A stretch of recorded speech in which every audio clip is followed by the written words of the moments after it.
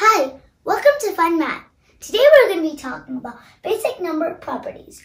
We already learned about the identity property, commutative property, associative property, and distributive property of multiplication over addition.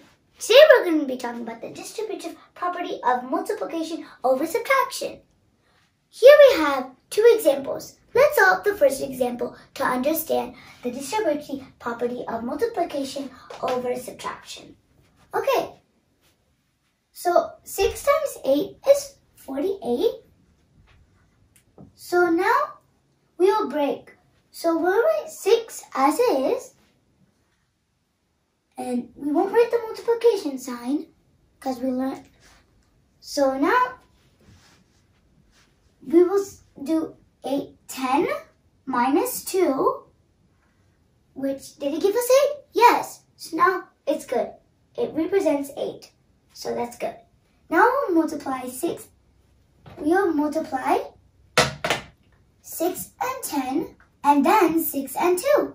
Let's do that right down here. Okay. 6 times 10, parentheses, minus sign, parentheses, 6 times 2. Okay, let's solve this. 6 times 10 is 60. And minus sign, 6 times 2 is 12. Now, if you subtract 60 and 12, you should get 48. Here, you have to regroup to subtract.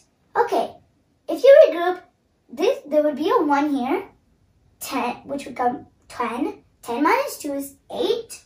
You'll take the 6 down and write 5. 5 minus 1 is 4. Did you get 48? Yes, we got the same product as 6 times 8 equals 48. We got the right answer. So now let's move on to the second example. The second example is 4 times 998. So let's multiply this because I don't remember the multiplication table of 998. So let's do that.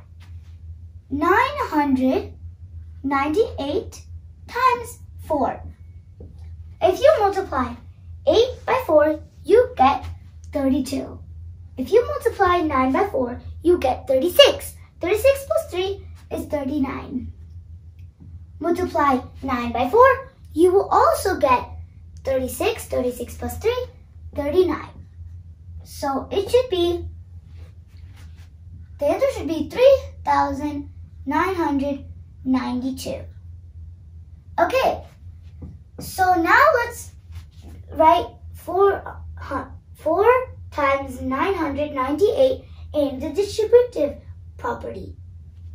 So we're going to write 4 in parentheses, and we're going to do 1,000 minus 2. Okay, we're going to multiply 4 by 1,000. If you multiply 4 by 1,000, you should get 4,000.